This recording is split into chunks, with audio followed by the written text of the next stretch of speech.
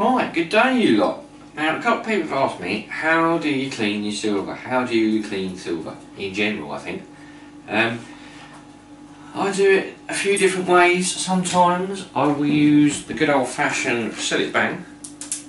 I'll use that on stuff. It's alright, I mean I wouldn't use it on hammer coins, hammer silver. I'm talking milled silver. Some of the silver coins I don't really care about, if you like. Now, I've got a crown here. This was black. Absolutely black. I cleaned it with Sillet Bang. A couple of videos ago, I'll stick a link up. If you can see, I mean it's lovely now. It's got a lovely silver coin. Now, I've got a way I haven't really used too much. What I'm going to do, boil some water in a saucepan. We're going to line this box with some tin foil. And then I've got a silver cup here.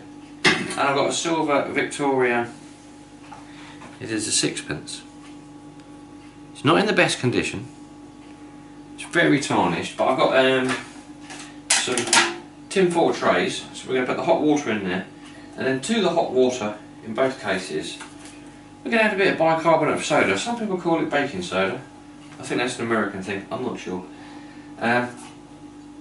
We will chuck a ton of that in, and then apparently, through the magic of science and witchcraft, the reaction of the soda, the hot water and the tin foil takes all the tarnish off the silver.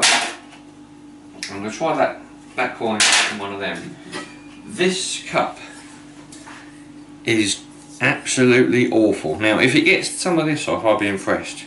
I'll turn it round. That's the side. I had a go at that with some, here we go, some Silvo tarnish guard, some silver cleaner.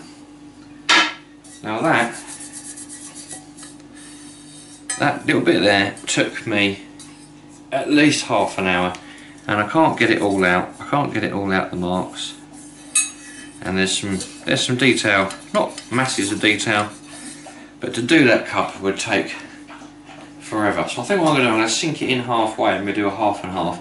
Apparently it's supposed to be really quick. You can leave it apparently for about 5 minutes, depending on the degree of tarnish.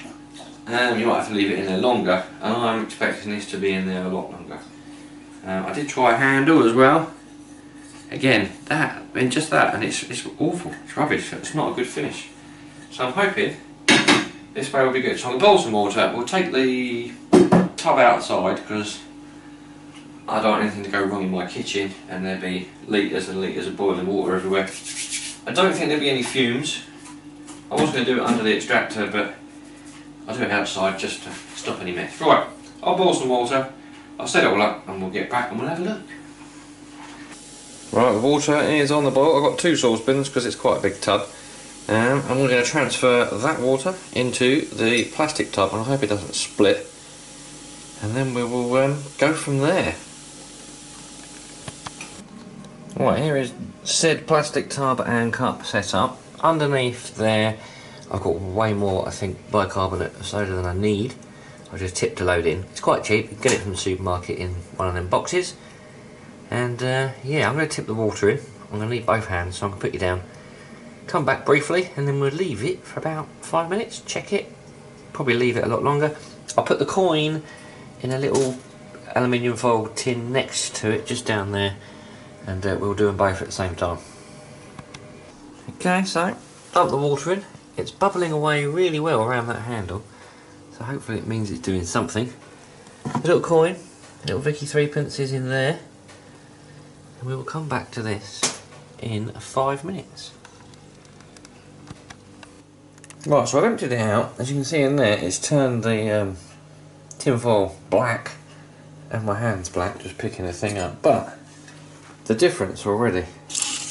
There was no shine on that side. It looked, so that dark black band there, it looked like that all the way around, and that's been sitting, that handle looks lovely, it's been sitting in that solution for about half an hour, 45 minutes.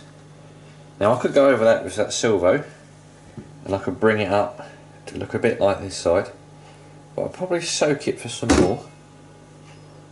Get some more of the ingrained stuff off, like up there in that crevice near the handle and the rim, and then we'll go over it with silver. The coin, I dropped the coin in with the cup because it seemed to work better, because the water was cooling down in that tray. Look at that. Don't touch that with anything. I just cleaned it off with a sponge, rinsed it under clean water. That's come up a treat. There's one lovely looking little Victorian coin there. Yeah, that doesn't need any more. So what I'll do, I'll dump this in another solution of boiling water and bicarbonate, and see what it comes out like. I want this to shine like a new penny.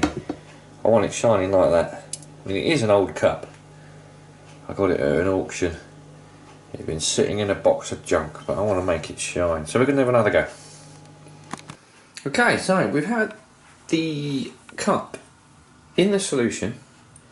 This is a fresh solution. This is the old tin foil. As you can see, it's drawn out all the muck onto the aluminium foil there.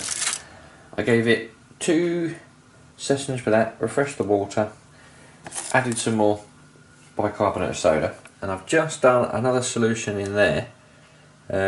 It's at an angle because I wanted to get it half the cup at least done. Filling that bucket would have been immense. So we've had 3 different goes with it, and look at that, that's quite amazing. There on the side I had to go with some silver just to see how easy it is to polish at this stage. And we've got a little bit around the edge here. That band of black there, that's how it looked in the beginning, and as you can see, it's pretty much there. I mean, it would, look at that, all around the lip there, that was dark black, looked like the inside really, although the inside's starting to go as well. Half of that was submerged. Very impressed. It's not going to take long now with the silver just to polish that to a shine. That takes out so much elbow grease. You could obviously chuck it in there, I don't know, another 2 or 3 times and you'd probably get it all off, but I'm thinking it's cut out most of the work, and I think that's how I would polish silver. So the bicarbonate of soda method, yeah, definitely gets a thumbs up from me. It's very cheap. Just 1 box of that will probably do a cup this size. Where are we? This is the coin. I chucked this coin in with the cup because it was just easier. It's got most of it off. There's a little bit of tarnish left. And that side there's some ingrained still, but that's lovely. These are some of the other ones I have done previously, and then just finished it off with silver. Some of this stuff, tarnish guard. Yeah, it's brilliant stuff. Right, I'm going to clean that up and I'll let you know how long it takes after the majority has been blasted off with the bicarbonate of soda. This should not take long. Okay, 15 minutes I've spent cleaning the areas that we attacked with the bicarbonate of soda. 15 minutes, and I used that much silver wadding cloth. I mean, look at the state of my hands. I should have worn a glove, but that's the only little bit I used. 15 minutes of my time, and look at this. I'm amazed how well that has come out. I mean, I cleaned the front of it, this part here with all the lettering, before I used the bicarbonate of soda. That took me nearly half an hour just to clean that bit there because it was so stubborn, just with the silver cloth. Dipping it in bicarbonate of soda and then attacking it with that silver cloth takes out so much time in it. Amazed. There's a section I'd left to show you what it looked like before. I mean, that section there, you can hear it. It feels rough, it's horrid, it feels horrible. And now, it's lovely. Just got to clean the inside, and pack it out with some tin foil and put the water inside, and then we will be done. Amazing. Yes, so I can highly recommend tin foil, bicarbonate of soda, knock off the bad stuff, and then a little bit of this magic stuff. It's brilliant, or something similar. Probably any silver metal polish. Cuts down your polishing time by hours, and I think the end product is pretty cool. I was going to I don't know what, I was going to take this to the charity shop and get rid of it. It literally been kicking around in my shed after it turned up in a box of stuff from an auction. Owes me nothing, but now I think I'm going to keep it. It's nearly 100 years old. Amazed. Right, thank you for watching. It not just a video that appeals to metal detectorists on cleaning silver. I thought I'd do something big, just to give you a proper idea, and anyone that wants to clean silver, of this technique. Highly recommend it. Right, I'll catch you lot later.